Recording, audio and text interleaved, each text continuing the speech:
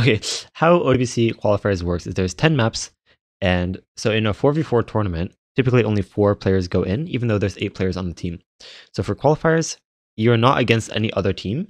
I think the tournament has like 40 or 50 something teams, but basically they all have a separate lobby. They just play a multiplayer lobby, and they run through the map pool.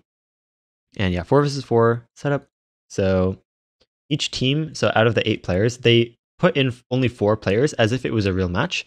And then whatever team score that they get of like the 4 players combined, that is their score for that map in the qualifiers.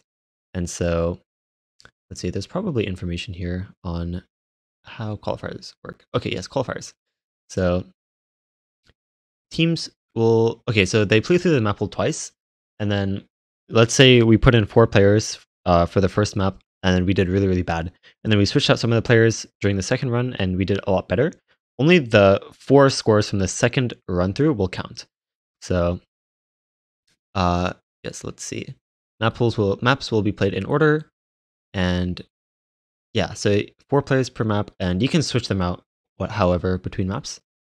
And then, okay, so the World Cup does not specifically tell you how they seed based on the scores, but basically whichever team gets the most points, basically, or like the best scores throughout all the qualifier maps will end up being first seed, and then etc. If you did kind of average, then you'll probably be middle seed.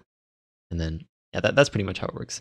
So practicing, okay, so the main thing about qualifiers is that you're not against any other team.